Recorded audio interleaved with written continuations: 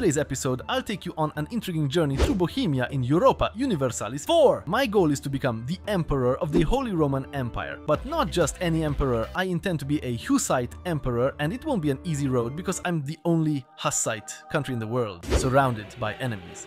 Many wars await me, where my sole aim will be to spread the Hussite faith. In the end, it won't all depend on me, but on the vote of the Protestant emperor. Will I achieve this ambitious goal? We'll see. I invite you to watch to find out. If everything works out, you'll learn how to get this achievement. Av Imperialist Lucas here. At the start, I got news that things aren't going well in Bohemia. Most of the country was devastated, literally. Look at these burning provinces. Additionally, I learned that for 30 years I have a modifier that reduces my tax income and manpower unless I get rid of it earlier. Yes, we shall rise from the ashes. Devastation won't decrease on its own. We just need to have a fortress nearby that we will maintain. I could speed this up by developing provinces, but I won't do that now. For the first few years, I didn't plan any wars, so I reduced army maintenance and disbanded the cavalry. As I was weakened, I had to rely on strong allies. One of the best is of course Poland, with whom I immediately formed an alliance. The next ally will be Burgundy, possible once I handle privileges in my country. Luckily, Burgundy is a rival of the Austrian Emperor, whom I want to weaken at the start, moving smoothly to privileges, very much so. Bohemia has a unique situation with 35% crown land. Before granting privileges, I checked most Czech missions and ensured none required estate influence, which is unique. So I initially granted the following privileges, leaving space for more over the next few years. I hope to show you this, if I don't forget. I reclaimed land and began recruiting soldiers with all my manpower, increasing my chances during stay missions of getting a cheaper advisor. Although I needed a missionary, this mission required converting Prague to Catholicism, which I didn't want. To complete the nobility mission, I quickly cancelled recruitment, completing the military advisor mission. Then I hired the cheaper military advisor and other level 1 advisors. Bohemia also has a strong form of government, the Bohemian elective monarchy. It's a shame Poland doesn't have this. I held off on appointing rivals, hoping Hungary and Austria wouldn't ally, which often happens to me. I repaid all 1% loans taken, as once devastation decreases, I can borrow more money. I then formed marriages and planned to improve relations with my vassals, Głogów and Opol. The Compacts of Basel. This event informed me of peace between Catholics and Hussites. With compromises made, I respected these pacts to increase the chance of Hussitism's return. Honestly, there was little else to do with Bohemia, as I had to wait for the regency to end. Meanwhile, Poland got a Jagiellon. Early in the game, there are many issues with heirs. Soon, I designated my rivals internationally, not hesitating as Austria-Hungary allied. After increasing stability, I granted privileges for cheaper advisors. Soon, I elected my first ruler. Don't worry, the main Hussite ruler event will still happen. So I chose the one generating the most points. Importantly, the new ruler meant new royal marriages, especially with Burgundy. Next, I expanded my gold mine in Cheb. I didn't worry about its Catholic religion, as it would later convert to Hussitism. 2 development levels later, all devastation was gone. Return of the Hussites. Attempts at enforcing the religious peace between Hussites and Catholics have broken down despite our best efforts. Yes, I tried so hard.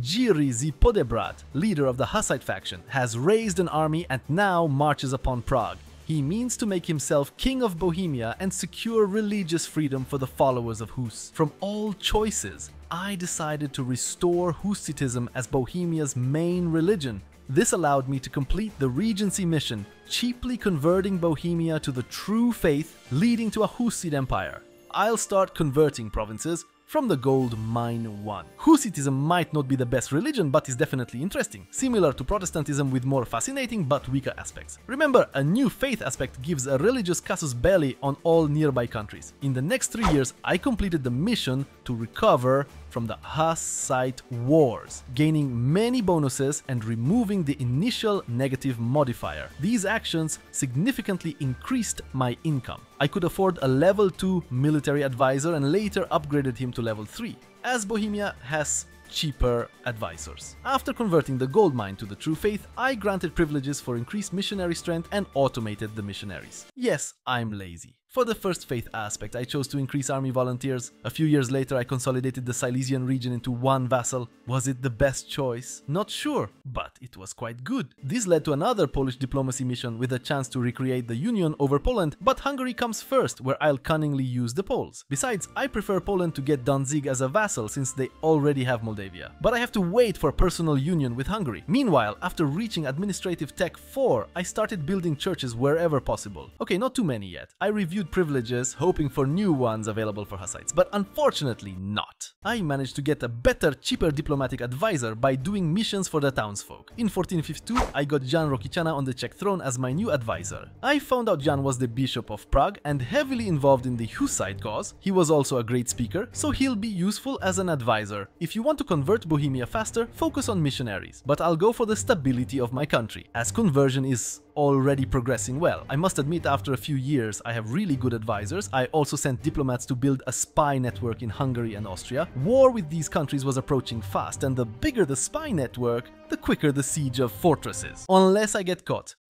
My first reform increased tax revenue. I also began introducing the Renaissance Institution in Prague after expanding infrastructure there. Remember, in February 1455, the Hungarians decided whether to unite their dynasty with the Austrians. They rejected it, so I'm sending more claims to the Hungarian throne. I increased my army maintenance and appointed a not-so-talented commander as general. To make the war easier, I called for help from Poland and Burgundy, giving me a significant advantage. With this huge advantage, I decided to directly attack the Austrian emperor, as I had a mission to weaken him. I don't know if it's a big war to start with, but I had 10 years to prepare. I was lucky most enemy armies attacked the Burgundian Netherlands, which has many fortresses to capture. I already converted smaller countries to my sole true Hussite faith and took their money. A small tip: if you want Austria to enact at least 3 reforms before toppling them, don't convert duchies to Hussitism, you're already slowing the process. Many countries eyed my Hungary, so I'll face many wars after forming a personal union with them. Less than a year later, I'm only at war with Austria and Hungary, and my troops are besieging Vienna. I captured Vienna after 470 days, and I'll burn it as a reward. I ended the war with Austria by humiliating them, which helps trigger the Golden Age and taking Tyrol, a significant gold mine. Then I made all of Hungary my personal union. I no longer need to make a peace deal to take the gold mine because I have a mission that gives me access to the entire Slovak region. I might be wrong because, you know, I'm not very good at reading missions. Now I have wars with Wallachia, Serbia and Bosnia. I call my allies for help. I won't fight alone. Soon Hungary integrated Croatia, freeing up a diplomatic slot for me. Planning to develop the right ideas with Bohemia, I shifted to an administrative focus and chose innovative ideas first. Bohemia has things that scale well with these ideas. However, influence, administrative and quality ideas are also strong alternatives due to the mission. The coalition against me won't form since most countries are at peace with me or are now my subjects. I'll keep Serbia under my control because I plan to use this aspect of faith against the Ottoman Empire in the future. After this war, I immediately broke my alliance with Poland and now have to wait 5 years. I completed the mission to weaken Austria, giving me territorial claims on Austrian lands. You won't believe it, but Poland lost the Prussian Confederation. How often does that happen? I realized I didn't capture Kosovo. I made a temporary alliance with Moscow to help in my conquest of Poland. In a province I can't pronounce, I got faceting, giving me great bonuses. I could now complete the mission to revive Hussitism, which lowers conversion costs and establishes a Hussite center of reformation in Prague, converting my Catholic provinces first, then my neighbors. Securing the union with Hungary, I demanded all of Slovakia, making them unhappy. Hey, it wasn't mentioned that I have to annex it myself, what's going on? But Hungary's development allowed me to secure the union again. Unfortunately, a Catholic rebellion occurred, which I had to suppress. The truce with Poland ended, so I claimed the Polish throne. I added cavalry to my army as I could afford it. The first age advancement I accepted reduced aggressive expansion. Poland will be costly. Luckily, I formed a personal union over Burgundy right before attacking Poland. Castile also cleared Burgundy's rebellions for some reason. My war with Poland was delayed by a year, waiting for Austria's decision. It's quite possible that I'll have a war with them soon, even though I'm in a period of peace. Remember, Czechs are a very peaceful nation, and during peacetime, it's good to be pacifists. Yes, Austria demanded those territories, and I firmly said to them, Austria seems isolated in this war, though more states joined soon. I convinced one of the electors to convert to Hussitism and release Styria. Austria converted too, making Brandenburg the new emperor. No? Tyrol? And there's nothing better than a weak emperor. I immediately attacked Poland to establish my union over them. I had forgotten about my royal marriage. Moscow turned out to be a useless ally, already 1,000 gold in debt. I could have paid it off but didn't. I realized I forgot to rebuild a fortress. The Polish army ceased to exist, but a new one emerged with a good commander. Unfortunately, I lacked good commanders. Unless defeating Polish-Lithuanian forces in the mountain fortress was enjoyable. Meanwhile, Silesian forces captured Warsaw. Yes. Silesians took Warsaw. I also welcomed Byzantine refugees, reducing my technology cost by 20% with my ideas, aiming for 30%. When I advanced the administrative technology, which was foolish, I planned to use the Golden Age earlier to cheaply develop new ideas, which would be quality ideas. They give a bonus to infantry, and it just so happens that the Czechs have quite a few of those bonuses. Right here. After several years, I established unions over Poland and Lithuania. Nobody cared. Wow, the war was bloody. I granted customary privileges for higher taxes, not very significant in Bohemia. Securing all of Slovakia meant I didn't lose monument progress, allowing effective development of the gold mine. I had to set new rivals, a who's who of Europe. It's no surprise we were already an eastern powerhouse, even as small Bohemia. I decided to integrate Silesia and continued missions to stabilize Slovakia and enhance our heritage. I expected a few years of peace ahead. I paid off debts for Poland and Hungary. Integrating Silesia made me large enough to call myself the Lion of the Empire, giving me territorial claims on Brandenburg and Saxony, or rather making them my vassals. Conveniently, I had two free relations. I'll wait for aggressive expansion to subside before acting. Lions don't hurry, they walk with dignity. Should I add Hungary to the empire? Why not? The Ottoman Empire committed seppuku, unexpectedly attacking Poland, thus attacking me, and the emperor defends me. This will be a bloody war with the Ottoman Empire, given their discipline advantage. Taking Constantinople was relatively easy thanks to Hungary's good siege commander. The Ottoman army decided to besiege Crimea, likely moving to Lithuania or Moldavia. After finishing administrative ideas, I switched focus to military. The Hungarian commander quickly captured fortresses. I didn't want the war with the Ottoman Empire to last long, so I reclaimed Kosovo and took lots of money and war reparations. This country will be a good bank soon. From then on, I developed provinces of my personal unions. The more money, manpower and force limits they have, the more armies they can raise. There are already enough Hussite provinces in the world, and I have secured a Hussite defender of the faith. This ensures that I will be the defender of this faith forever and ever. After completing the mission for a cheaper advisor, which helped replenish my manpower, I demanded Strobing from Munich because it has glass, and I need a third such province for maximum mission bonuses. Unfortunately, I haven't inherited Burgundy yet. It seems I've been punished because my gold mine just collapsed. I'm rebuilding it now. This resulted in a bigger war than I planned, and I lost all my reserves. However, it was a good reason to convert more states to Hussitism. Just now, the Burgundian Duchess died, and I inherited all of Burgundy, which isn't necessarily good. Okay, Bohemia gained access to the sea, but I need to move my capital here. I'll add all the territories from the Netherlands as states. This expansion forced me to take an additional administrative privilege from the burghers. I moved the capital to Den Haag to avoid Dutch revolts. Additionally, I'll now have shares in the English Channel, which is always good for trade. In all newly annexed provinces, I issued an edict for religious conversion. I also started building courthouses nationwide and preparing for war with France. To connect my two provinces, I converted Poland and Lithuania to Hussitism. After all these actions, we became the largest empire in the world. However, the process of converting the entire region to Hussitism is slow. I might need religious ideas. Soon, with a religious casus belli, I attacked France. Using a religious casus belli reduces aggressive expansion for all conquests. I got it from here. First, I aim to take out the minor states in this war with France because they're annoying. French troops are coming, so I'm retreating. They caught me. Meanwhile, I completed the mission for Bohemian crystals, increasing their price and production for the rest of the game. With increased production, I pursued Bohemian industry. The next mission required 20 manufactories. I built a hall in Prague. The Golden City mission was patched by Paradox and no longer allows a 1000 development province. My heirs aren't great. Yes, the previous one had an accident, territories gained, manpower depleted, and money obtained. Now, I'm a third level defender of the faith. I'm going after 20 more states. By 1500, my aggressive expansion was minimal, so I'll aim to raise the Bohemia Lion. My first target will be Brandenburg's subjugation. Meanwhile, Poland was annexed into the empire. Wow! Annexing Poland with Lithuania caused less aggressive expansion, Unfortunately, a heretic king took the throne. Przemysl Otakar IV is a dedicated follower of the Hussite sect. I could kneel and convert Bohemia back to Catholicism. No, let the Hussite ruler reign. This displeased the Pope, but I can ignore it. Przemysl is competent. Subjugating Brandenburg angered many states, so I'll wait until December for safety. For example, Saxony has 74 points of aggressive expansion on December 1st, but only 69 on January 1st. I think this allows me to reduce aggressive expansion with all Holy Roman Empire nations. Correct? Now we have 59 points, meaning I'll attack Saxony in 10 years. I received the mission, The Fate of Brandenburg. I could make it a personal union march or leave it as is. Any choice ensures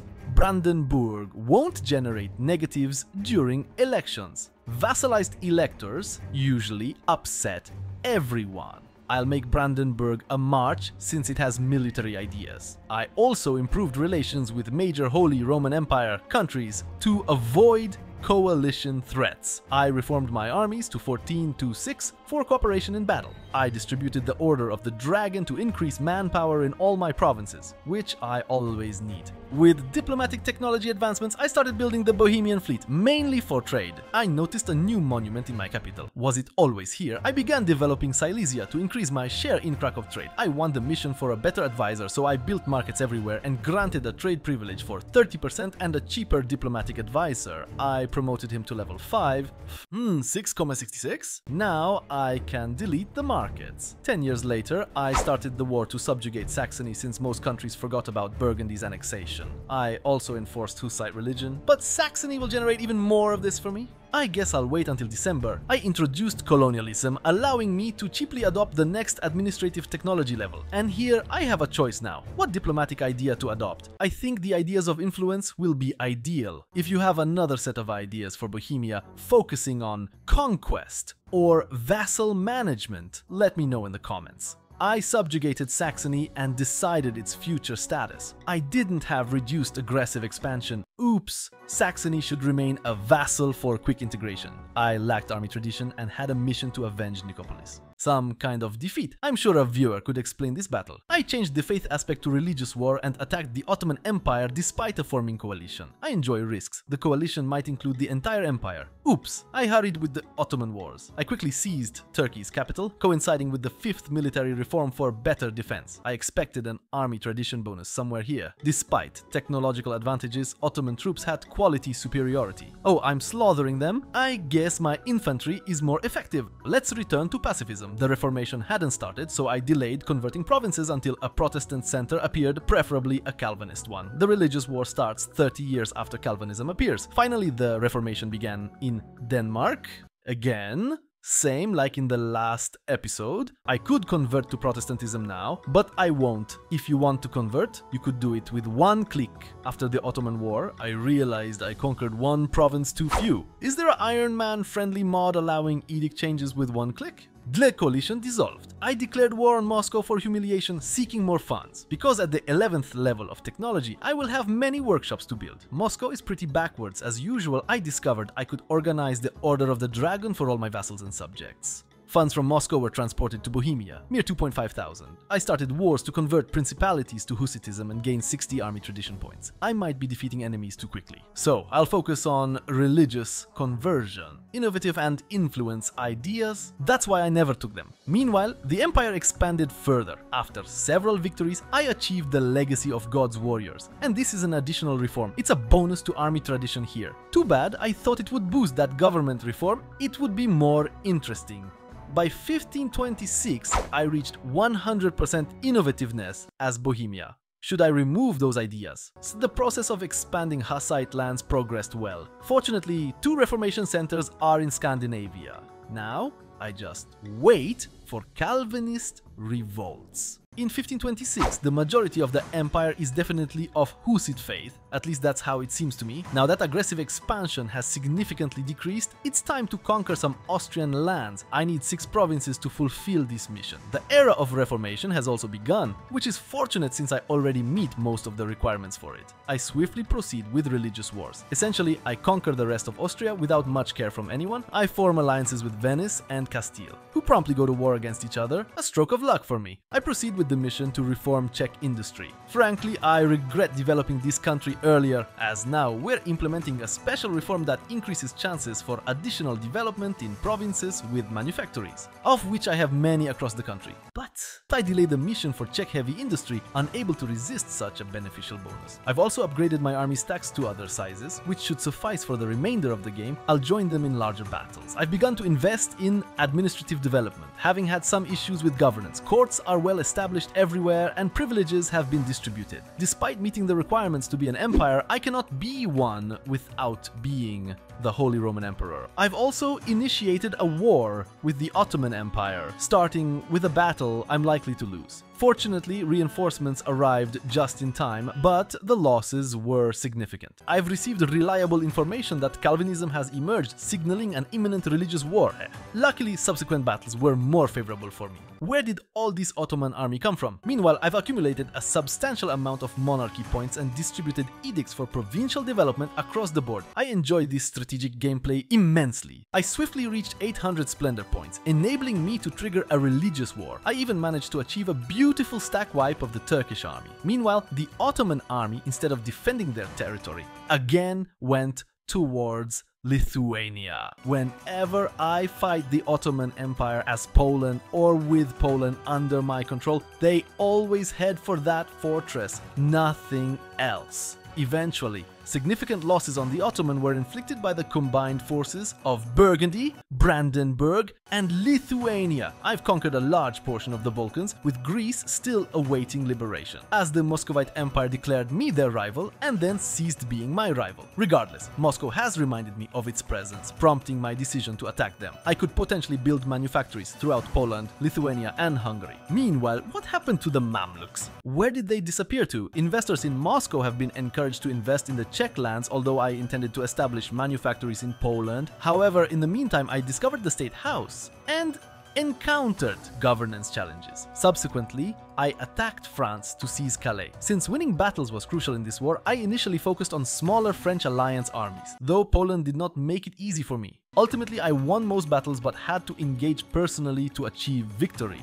I executed several battles under Czech army command. Fortunately, the French seemed inclined to help, as they had an army without a leader. I had to exploit this opportunity, resulting in enormous losses for them until their entire army was shattered. Consequently, I seized Calais from France along with substantial wealth. Surprisingly, Calais was severely underdeveloped. There were no marketplaces here. As my ruler passed away, I inherited Poland and contemplated the governance implications. Now I must disband armies and improve stacks, some of which are inadequate. However, I'm delighted to have inherited the Cloth Hall. Before establishing the rule of law in Poland and building courts everywhere, I introduced an aristocratic court as the 6th governmental reform, which should reduce aggressive expansion more favorably. Wait, I've just realized I also integrated Hungary. Am I observant or what? For some reason, integrating Hungary and Poland has reduced my governance unexpectedly. What's going on? Finally, I attacked the Ottoman Empire, as you may have noticed, aiming to reclaim the remaining Balkan territories. What else could I have done? With so much free governance, I've integrated all Polish territories into my realm. After regaining prestige and stabilizing, I could embark on the mission to reclaim the legacy of Great Moravia. Now that I have a very young ruler, he will benefit from this bonus as long as he lives. The legacy of Great Moravia must not be forgotten. The realm of Mojmir, Rostislav, and Svatopluk has not been forgotten. Great Moravia, the cradle of Slavic Christianity and the birthplace of our first written script, has left an indelible mark on our history. Long live Great Moravia! This decision has allowed me to restore Great Moravia. While I can't achieve the goal I planned for this achievement, I'll show you this country soon. First, I need to finish dealing with the Ottoman Empire. Finally, the Evangelical Union. As the proud first Protestant nation, I joined this league. Hello? I can't join? Really? After concluding the war with the Ottoman Empire, I joined the Protestant League, led by Sweden, which is interesting. I also formed an alliance with the Swedes, just in case I couldn't join the League normally due to, for instance, being occupied with conquering Prussia for myself. Oh, the League War just broke out, and I foresee a great victory here. Moscow isn't in this war, neither is the Livonian Order nor Prussia, so it's essentially just a small part of the Holy Roman Empire plus Great Britain. At this point, I advise making a backup save, because what happens immediately after this war is quite random. For now, it doesn't quite work as Paradox planned, but I'll wait to explain until the Imperial Incident. The League War typically starts when the League leader determines they have the advantage over the emperor and his allies. It wasn't difficult in our situation. Usually, the strongest Protestant state becomes the League leader. The most crucial aspects of the League war are winning battles, which I'm struggling with, and systematically removing smaller states. It's also essential to capture the emperor's capital, already achieved in this case, because I'm focused on winning this war, not a white peace. Given that Great Britain is involved, it might pose a minor problem. Therefore, I withdrew my fleet to the Mediterranean to upgrade and modernize it. Simultaneously, I aim to recruit at least 30 transport ships. The rest should be sufficient. After winning the war with Moscow, I transfer the remainder of my troops to the Western Front. Where are my armies? I don't see them. It seems my armies have a significant advantage over the enemy, inflicting massive losses. The quality of my army is also playing a role, literally annihilating the enemy army. I now have somewhat better military commanders and aim to recruit better generals with army tradition. I transfer occupation to the Swedes in the war to encourage their withdrawal from the conflict. Munster immediately agreed to peace. In fact, after a few years, the Catholic League is now very weak. Essentially, I leave continental Europe's affairs to the AI. My troops are preparing for a landing on Great Britain. What I do next? I don't even have 30 ships. I didn't want to wait. During the invasion of Great Britain, it's crucial to establish a foothold quickly for rapid troop movement. Best done manually as the AI struggles with this. Only afterward can we proceed with naval blockades and further island conquests. Although I must say, I'm surprised by the weakness of the British fleet. Protestantism has become the official faith of the Holy Roman Empire. Although the Hussites mainly fought here, Protestantism has truly triumphed. Well, at least for a while. As for the imperial incident, which should start within a year, it began immediately for me. Its condition is that at the end of the war, through the victory of Protestants, which is this event, the number of Hussite provinces represents 80% of the value of all other provinces in the HRE. During this event, it will be determined whether Hussitism becomes the dominant faith in the Holy Roman Empire or not. At this point, what the AI does is entirely random. Fortunately, most duchies support the dominant Hussite faith, including the Emperor. Oh, here's the information at the bottom. The Emperor favors this option, although I'm unsure why, as he doesn't like me. Nevertheless, I'll work on improving relations with him, and in a year I'll find out if I'll be the Hussite Emperor of the Holy Roman Empire, although I noticed a note at the top that interested me. The Emperor will choose the Hussite option if reduced to one province and has less than 50 war score in a war with me. It's strange because I'm not at war with him. Perhaps I'm lucky that a one-province duchy remains the Protestant Emperor. Success! Bohemia is now the Hussite Emperor, literally an emperor, Bohemia and Hussitism. What are Protestant electors doing when Hussitism dominates? I'm not pleased with this. Worst of all, we've lost our elector status in the meantime, which is very unpleasant. Frankly, the next 50 years of managing the empire will be an existential pain, as I convert all these states to the one true faith and recover 16 provinces. What's Denmark doing in the middle of the empire? I think the Danes inherited the Palatinate Union and subsequently its land. However, I've achieved the goal. Regarding Great Moravia, it's evident I need to wait until I establish, or rather build, a university in Karlova. Nevertheless, I can show you the potential of Great Moravia because it's incredibly powerful. Their red color is also quite impressive. Unfortunately, I haven't received any new missions, which is a shame. But look at these ideas. They make it a robust country for waging wars, conquests, and furthering the Hussite faith. And in this episode, you can see another new Ayyubid empire that I created from this single province state ruled by the last heirs of Saladin.